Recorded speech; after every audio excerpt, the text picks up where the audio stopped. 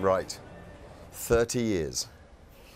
And here he is at last, live. Ladies and gentlemen, Billy Birmingham. Oh, look at this. I'm so excited. You can imagine 30 years, this is the closest I've been to Channel 9's cricket coverage. This iconic coverage that has kept me in good stead for 30 years, put my kids through school, and now here I am sitting between a couple of marks.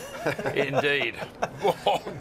A pair of marks. Not just the cricket. I mean, I'm thinking of, you know, Ray Warren, Rabs, Darrell Easton. Oh, I mean, dead set on the Fairnickham department. I've had a lot of fun with him too, Nico. I'll tell a man that much. But no, listen, this is very exciting. Richie and Bill and poor old Tony, rest his soul. What moment? I mean, you're sitting watching the cricket one day on 9. I mean, what motivated you? Well, the thing is that what Kerry Packer did for cricket just revolutionised the game, and you know, changed it forever. And it did every form of the game. Every form of the game benefited from what KP did in 77, 78. And I was sitting around, drawn back into the game, like hundreds of thousands of other people, drawn back into the game of cricket, drawn back in by this new coverage with, you know, coloured uniforms and lights and cameras everywhere. And then, of course, that triumvirate of commentators who kicked things off. Benaud, whom I was very familiar with, Tub, as a great Australian captain and a player, but I had no idea that he had that kind of voice. And, you know, his bottom lip had a mind of its own. Probably still does, actually. But he turned side on, and it was like in a different postcode. And a great reader of the game and whatever, but just a voice. And then right alongside him, got him, yes, go on. Oh, Bill popped an O-ring every time a wicket fell. And Tony, of course, well, hard and fast, and Glenn McGraw. I didn't actually sound very much like him, but as long as I put in lots of those broad vowel South African sounding words, you know, hard and fast, carnage, park the car, which was one of Tony's personal favourites. He rang me up one day, Tony, he said, oh, look, I've got to do this live performance tonight. What are some of the expressions I use? I thought he was kidding. I said, what do you mean? He said, oh, you know, just a couple of one-liners I can drop. And I just said, well, why don't you say the car park's full and there should be a bit of carnage out there? He said, thanks, that's all I need. Oh, I know, Isn't that weird? That Tony obviously was a great loss to all of us last year. And he would love to have been here today because he was a big fan of yours. I remember sitting in a car with Tony Greig after a game of golf, and he rang you up. Yep. And I think you just brought out Boned, I think it was, the latest one. and he said, Billy, we've got to get a copy of that. Yeah. And you sent a couple over to Perth, and Greggy and I and all of us grabbed one of those ghetto blasts. The ghetto blast. And went out the back. And we're like a lot of little kids standing around listening to your Bones CD, chuckling away like a couple of 10-year-olds. Mate, Bill and Tony used to love it when a 12th man record came out. Tony said Bill and I would, you know, disappear down the far end of the commentary area and have a bit of a listen to it. And no, Tony was a big 12th man fan. He got me to do a couple of shows with him, and that was great, standing next to this imposing presence. I mean, 8'10" or whatever he was. But to be standing next to him, doing the hard and fast, Glenn McGraw, mastered the art of fast bowling and whatever, it was fun. There is no way that we'll get back on to meet you. Oh my God, is that what's... Yeah, that's what we've got. Hail, right Richie. Here. Hail the great man. Hail. Amir Hail. I tell you what, I was going to ask you about those Pakistan names, which were gold for you in those days. They were, and I'm thrilled to say that the Pakistani, Indian and Sri Lankan guys all love them. I remember way back in 1984, Nico, Jeff Lawson said, gee, look at that, man, it's coming down, isn't it? Jeff Lawson said to me that he would walk past the Pakistan, Indian and Sri Lankan dressing rooms and hear 12th man blasting out of there. Yeah. So I was thrilled that they liked it too. I think they just loved the fact that I was taking the mickey out of their mates, and indeed taking the mickey out of you guys who commentate on their poor play or their good play or whatever. Was it all you? Like Sunil Havaskar? You know, yes, cutting his arm in half. Sleazy wine bars. Yes. Half his hand missing. Half his hand. Well, that was a funny one because his name was Azim Hafiz, and he did actually have 3 fingers missing. So when he bowled, he put his front arm up, and he's almost making the devil horns, you know. And I called him Hafiz hand missing. And I had a lot of fun with the Indian, Pakistani and Sri Lankan names. Good fun. Listen, you've got before I forget, you've got a new album out, which is what is it, best of? Yes, it's a best of. It's a biggest hits, and I've been led by the fans here. The fans over the years have asked me if I'm ever thinking of doing a greatest hits album, and I was going to call it 12th man's biggest hits, but then the willy-nilly incident happened where I created that farcical scene on one of my records back in 1990 of a player throwing a sloppy high five and getting his teammate right in the eye. And sure enough, life imitated art in the last couple of weeks when Brad Haddon copped an eyeful from Faulkner. And Warney was in the comm box and he said, oh no, he's thrown one of those willy-nilly high fives. So I thought, what a great name for the record, willy-nilly, because that's what it is. It's 33 chunks of 12th man coming at you willy-nilly, and it's a different kind of listen, Mark. And will we get something new from you in time? Yes, there's a couple of bonus tracks on there that you wouldn't have heard. I had a bit of fun back in the days of Willie and Dilly and yes. Gladstone Small. Yeah. In fact, on this record, Gladstone Small had an operation called a givenectomy.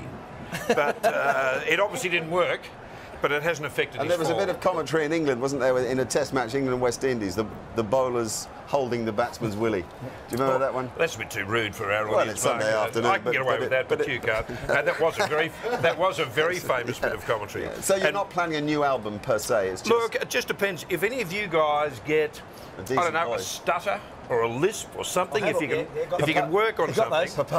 Well, I couldn't do. I did use a bit of Austin Powers on Burn because I'm not very good at the English accents. Because what is an English accent? You go 100 yards up the road in England, it's a completely different accent. Listen to that thunder. I've got my chewy too, mate. Oh, you got your chewy? Yeah. I could not. Tubby Taylor, in the slips. I couldn't. Every time I record you, Tubby, go on. Every time, Tubby Taylor, he talks in short, sharp grabs. Everything's sort of all phrases and words all clumped together. And every time I record him, I had chewing gum in my mouth. It's the only way I can do it. And look, I think, can I do this one here? And we'll come back here to the cricket in just a few moments.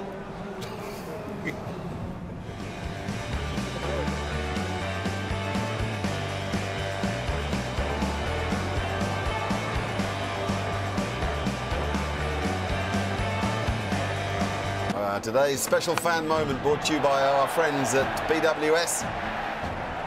Got him! Got him, yes! Yes, Who was brilliant. that? And the fan received a gift card from BWS. Remember, always drink responsibly. Yes, and more of us prized at the gift card from BWS. How appropriate that the 12th man should be in a segment sponsored by BWS. Such a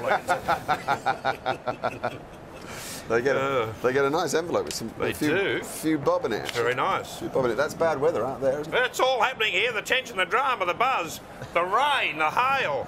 Hail? Hail, Richie. Hail the great man. I'm here, Sir Hail. Well, that's his name, you idiot. Yeah, that's his name. Oh, sorry, Richie. Oh, his names all sound like swear words. Some of them sound like...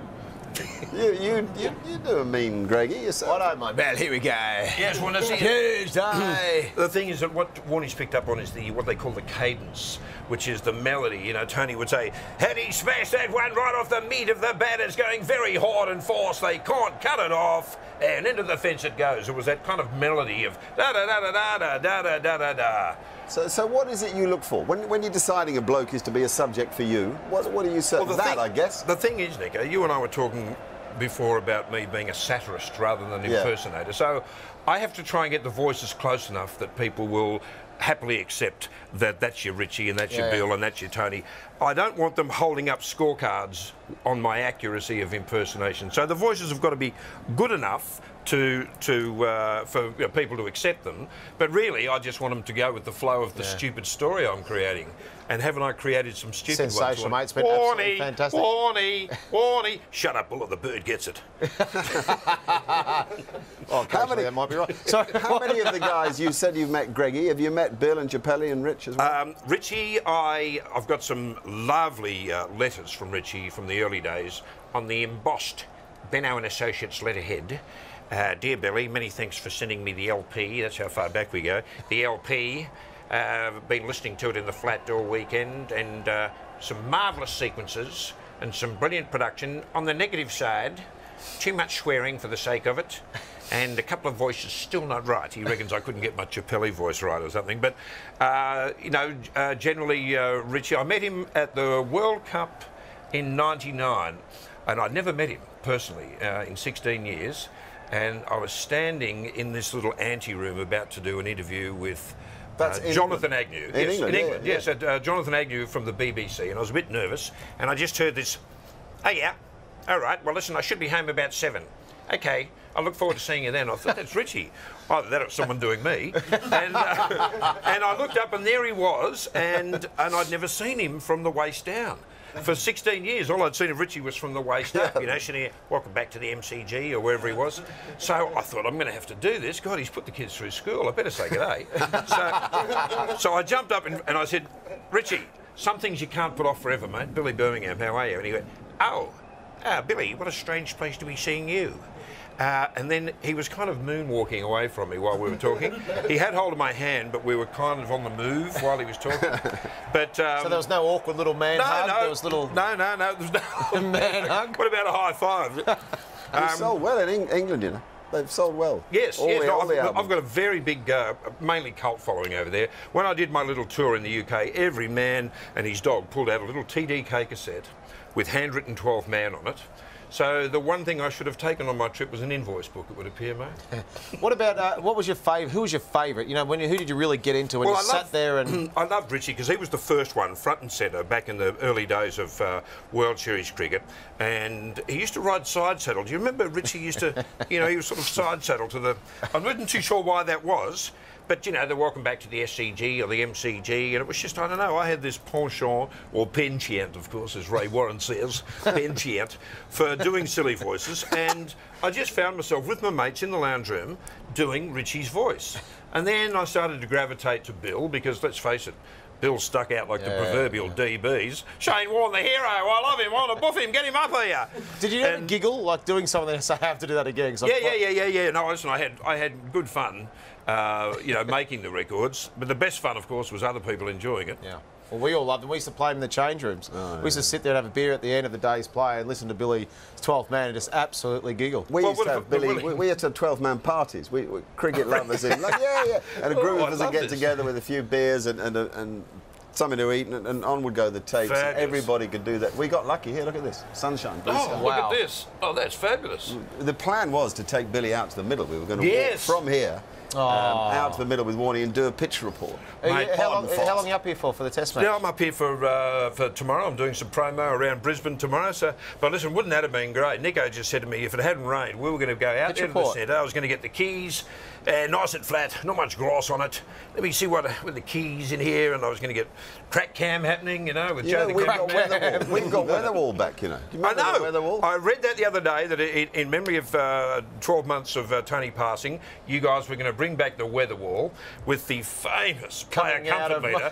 The player comfort meter, which I always thought was such a ridiculous idea. I mean, how could a short little fat guy like David Boone be as comfortable as a tall, lean fellow like Craig McDermott? Don't rationalise it now. You've left it late to start making sense of everything. Oh, I know, but I mean, I've tried to keep up with Channel 9's ever-changing technology, so I had the scrotometer. The scrotometer was... Here it is. Let's have a listen. I think we can hear Greggy at work, can we? Yes, I think we say, you see there, humidity is at... The wind is coming out of the southeast. Just a little gentle breeze there, up to about 9. The forecast maximum, a pretty hot 28, currently 22. 22, how appropriate. Climbing quite quickly there on 35. So the West End is going to back. The cracks are opening up. Love him. Love him, mate. I miss him a lot. He really got the 12th man gag right from the start. You know, he used to say, I just can't work out how we can't get any money out of the bastard. You know, where's my royalties? He used to say. And but he really got the gag. He just said that I think what the 12th man success, Tony reckoned, had elevated the status of not only the coverage but also the individual commentators, gave them a cult following. I think there's a demand, isn't there? There's a demand for a new 12th man, for Billy to come out and do a new 12th man on the current crop of commentators. Everyone, there's a demand for it. I guess each voice needs more inflection. I mean, you need each voice to be very different. Yes, and when Tony, Bill, and Richie kicked off that, you know, the wide world of sports coverage of cricket back in the late 70s, you couldn't have wished for three better voices. Yeah. And Smashing Baby. And Smashing Baby, I know. Slats calls him Smashing now. That's his nickname, Smashing Baby. It's a bit of a sensitive subject, that. It's just it's not just cricket. We touched on this at the beginning. You know, the whole wide world of sports team has encouraged you, let's say. We mentioned Rabs, but one of my favourites, and I worked with him a few years back, Darryl Eastlake, Kenny Callender. Here we go, the huge fans. Well, Kenny Callender was just sensational. Every horse on an Essie's name. Silver Sovereign. Silver Sovereign was one of those horses on my records. And there's a trainer in Sydney, I think, and he's got a 2-year-old in practice called Silver Sovereign. So keep an eye out for that. Mick Price, his name is. Mick Price. He sent me a message a couple of weeks ago saying he's got a 2-year-old in training called Silver Sovereign. Okay. So keep an eye out for that. Rabs Warren's become one of people's favourites. Rabs dead set in the fair income department. Oh, trudging tackle. He's one of those ones where I'm noticing how many people are yelling out Rabisms across the road at me these days. I used to love Darryl Eastlake though. Here we go. Here we go. Here he comes on the back. Oh! A chance for me to get my voice right up to the top. Oh, and I can come back down to a normal level. Oh, sensational stuff, Jack. We're talking about, we're talking with Billy. He's got a new album out, Willy Nilly. Do you write all your own stuff? Yes, I do. Got some notes here. And look, Channel 9's history is my history. There it is. I should ask for a commission here. Yeah, here we go. You're the one who did it, Warnie. I'm watching this game, and Warnie's carrying on about he's thrown one of those willy-nilly high fives. And of course, that whole incident on my record was. Pakistani guy threw a high five and got his teammate right in the eye, and Bill's going, oh, well, this is just ridiculous play by Pakistan. They lack the experience to do them properly, the high fives. They're going to go around throwing them willy-nilly. Well, accidents like this are bound to happen. And then Warnie comes in and says, oh, he's thrown one of those willy-nilly high fives. And I was just putting the finishing touches to the record, and I thought, there's a good name for a greatest hits. It's a beauty. Willy-nilly. Where is Bill? How come is he crook or is he okay or what's happening? Bill's taking a bit of time off and he's going to be with us for the Christmas test in Melbourne. He's hanging out a lot with Joycey, his wife. He hasn't been 100%, so he's spending time with her. But he's not done. He's not done. That's good. And he'll be in Melbourne, will he? Yeah, absolutely. It'll all be happening. The tension, the drama, the crowd, the buzz, the atmosphere. Melbourne, Victoria. All right, mate. We'll just take a very good. No, we're not going to. I'll tell you what we're going to do. Have a short break. When we come back, Heels is going to go out and tell us how conditions are. Oh, goody.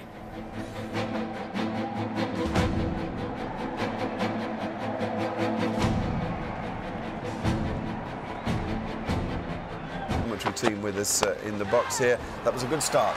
It was a marvellous stroke. Oh. Nearly knocked him over that one. Peter Siddle actually caused Kevin Pearson a lot of hassle. He was all over him a little bit. He tried to take advantage of Nathan Lyon too. Yes, I noticed that. Peter Siddle early on.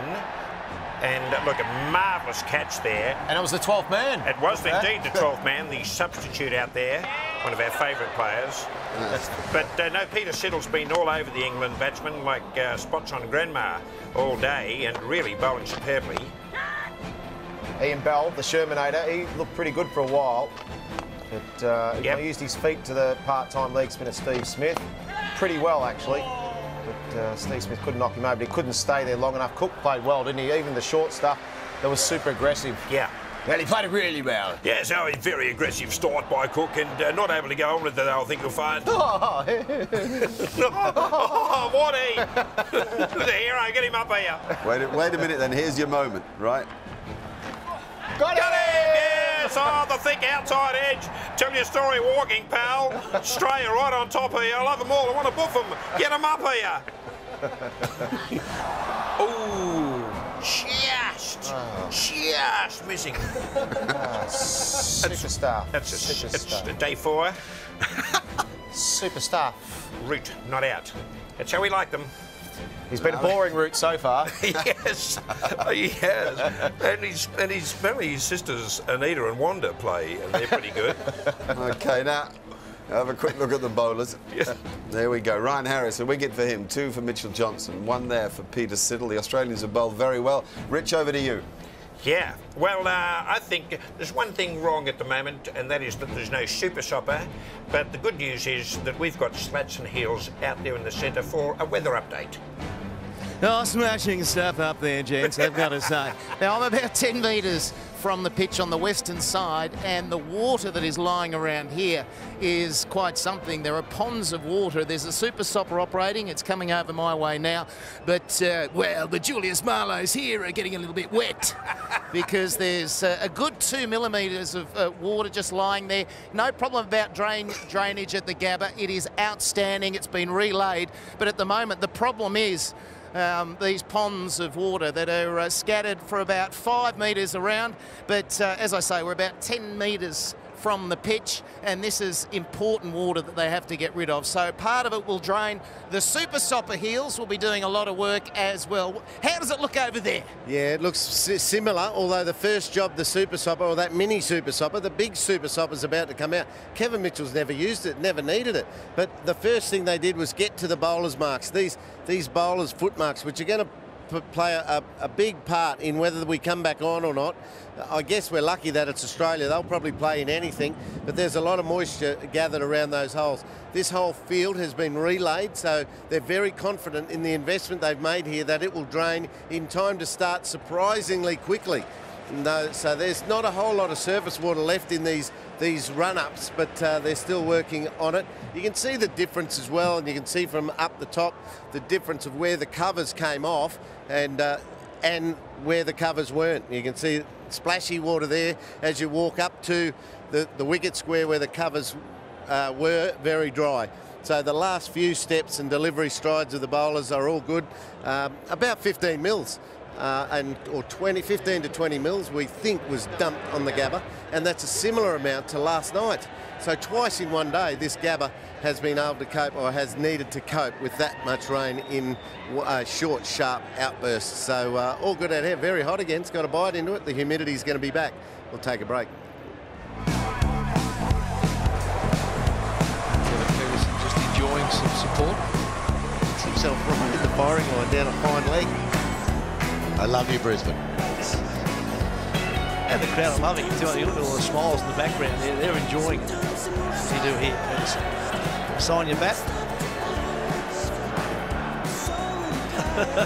Like just want it. He doesn't want the autograph. The KP might have been going for his beer. That's what he might have been doing.